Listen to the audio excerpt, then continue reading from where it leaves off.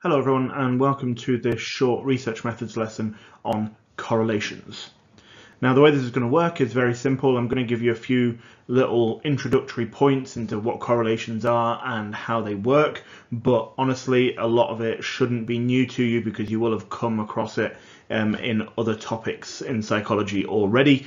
We're then going to move on to a few little examples and a few of the more nitty-gritty points before looking at some evaluation points and some possible exam questions.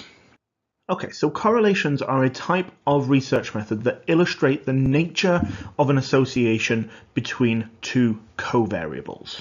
Okay, so what that means essentially is that it looks at if there is a link or a relationship between two things. Okay, it looks at what that link is, and it also looks at how strong that link is. Typically, correlations are plotted on a scattergram. It looks a little bit like this. Okay, it's important that you know what this is because it's very common to ask people in an exam to draw a scattergram. When you're drawing a scattergram, you plot your covariables on each axis. So in this case, you are looking at the relationship between a wife's age and a husband's age. And as you can see, the wife's age gets plotted on the y-axis and the husband's age gets plotted on the x-axis. But it doesn't really matter. You could switch those around if you wanted to. Each one of the blue dots is a participant or is a pair of participants in this case. Okay. The strength of a correlation is indicated by what's known as a correlation coefficient. Okay, so that's always designated by the letter R. And the correlation coefficient ranges from -1 to +1. Okay, -1 is a perfect negative correlation and +1 is a perfect positive correlation. And we'll come on to what that means in a sec. Okay, so like I said before, you have two types of correlation. You've got positive correlations and you have negative correlations. You've also got no correlation, but that's not really a type of correlation. So your positive correlation you can see on the left-hand side there, that essentially is as one variable increases, so does the other. So for example, caffeine and anxiety, as the amount of caffeine that you drink increases, so does the level of anxiety that you experience. You've also got a negative correlation, which means that as one variable increases, the other one decreases. So the example there would be that as the amount of caffeine that you drink increases, the amount that you sleep decreases. Okay? And then obviously no correlation means there's no relationship at all.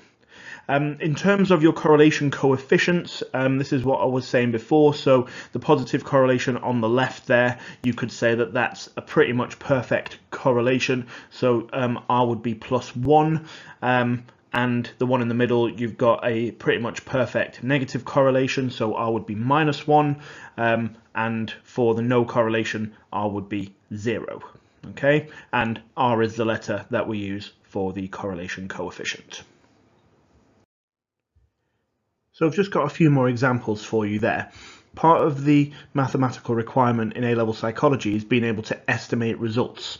So it's not unheard of for students to be given a scattergram with the results of a correlational study and then being asked to estimate the correlation coefficient. Okay, so obviously in the previous slide you saw a pretty much perfect correlation. But they're not always going to be like that. So it's important that you realize what the difference is between a perfect correlation and, let's say, a correlation of 0.3 where it's far from perfect and the points on the scattergram are more spread out. Okay, so you've got 0.7 on the left, which is fairly decent but not perfect, 0.3 in the middle, which is quite spread out and quite far from perfect, and then 0 on the right where there's just nothing there. Okay, so being able to see the difference in those and make a judgment call as to how good and how strong the correlation is something that you're going to need to be able to do. Okay, so the final bit before we move on to the evaluation points is just making sure that everybody is clear on the difference between a correlation and an experiment, because a correlation is what's known as a non-experimental method. Experiments have IVs and DVs, and having an IV and a DV means that we can infer causality. Okay, so we can say the change in the DV was brought about by the manipulation of the IV. But correlations don't have any manipulation of variables. They don't have IVs and DVs, which means that it's not possible to infer any kind of causality. Because of that, you've always got to consider third-party variables. You've always got to consider intervening variables, variables that you're not studying but could have an effect on the variables that you are studying. An example of that comes from the social influence topic. So in the social influence topic, there is research support for the authoritarian personality, which was provided by Elms and Milgram. They found that people who scored highly on the F scale were also more likely to be obedient in Milgram's research. However, that finding is only correlational, because there are other variables that could have caused that level of obedience, for example, education levels. So there was also this argument that low levels of education could have also brought about high levels of obedience in Milgram's research.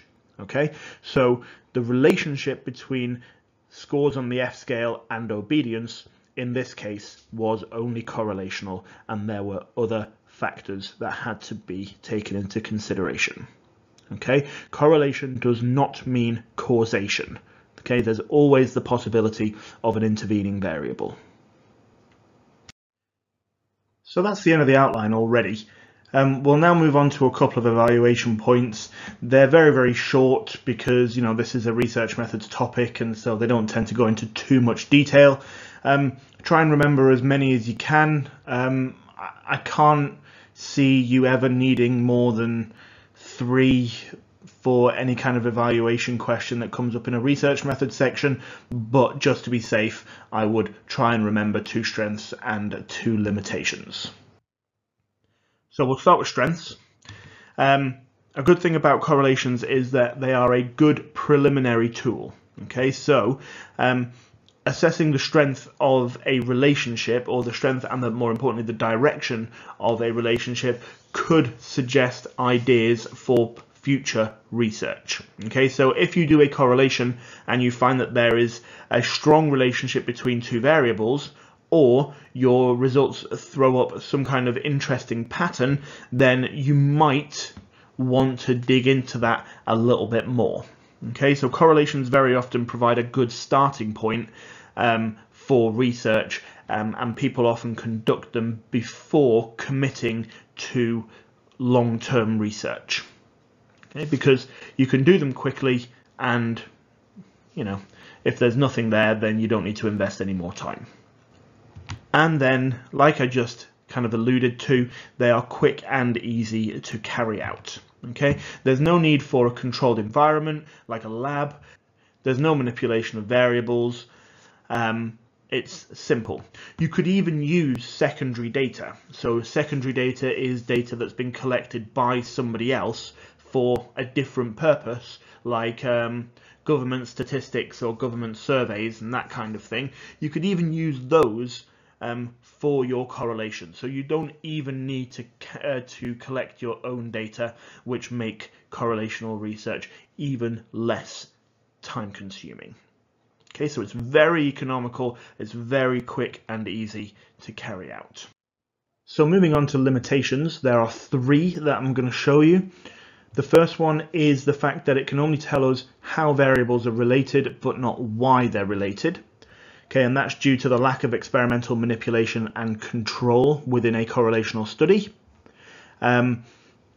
Because they can't demonstrate cause and effect, we also can't be sure which variable is actually causing the other variable to change, which means we also have an issue with the direction of causality. So as an example, caffeine and anxiety are positively correlated. However, we don't know whether an increase in caffeine causes an increase in anxiety, or whether it's the fact that already anxious people tend to drink more coffee. Okay, so we don't know which of the two it is. Okay, so we've got a problem with the direction of causality. You've also got what's known as the third variable problem. We talked about this briefly earlier. So again, if we stick with the anxiety and caffeine issue, a third variable could be a high pressure job. So you could say somebody in a high pressure job experiences more anxiety and therefore drinks more caffeine. Or you could say somebody in a high pressure job drinks more caffeine to keep up with the long working hours, and because they are drinking more caffeine, they're also experiencing more anxiety. Okay, so the third variable of a high pressure job could be the important variable and could be the one that's affecting both caffeine and anxiety, but we don't know. Okay, so there's always this issue of an intervening variable.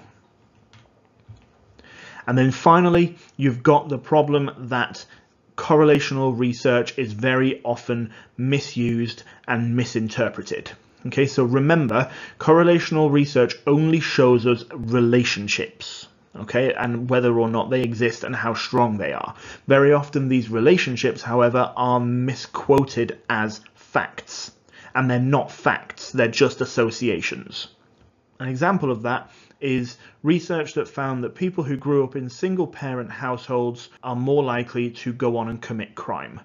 Okay, now that doesn't mean that growing up in a single parent household makes you a criminal, because there's a lot of other third party variables and intervening variables that exist there. Okay, however, this relationship has in the past been misquoted as a fact when it's not. It's just a relationship. Okay, so the results can very often be misquoted and misinterpreted, which is an issue. Okay, just to finish off then, I've got a couple of exam questions for you, and they're fairly standard for this type of topic, and they range from draw to interpret to explain and then evaluate. Obviously, this isn't every possible question, but this is kind of the flavor of questions that you're likely to come across. Draw the graph, obviously draw a scattergram with your two variables on each axis. Interpret the graph, so in this case you've got a positive correlation between scores on a stress questionnaire and number of days off work through illness. Explain, that's a little bit tricky, but usually it revolves around the fact that doing an experiment isn't appropriate for one reason or another. Maybe it's unethical or maybe it's impractical, but it kind of always runs towards this idea that doing a correlation would be better for this particular area of interest. All right, and then evaluate is fairly standard, strength and weakness for 4 marks, so you can keep it fairly brief and just give a general idea of, the pros and cons. All right, obviously there are other questions that can come up, but more often than not there'll be a slight spin on this type of question. All right. Right, that is the end of the video. Try and get your hands on some exam questions so that you can practice this a little bit. I hope it's all made sense, and thank you very much for listening.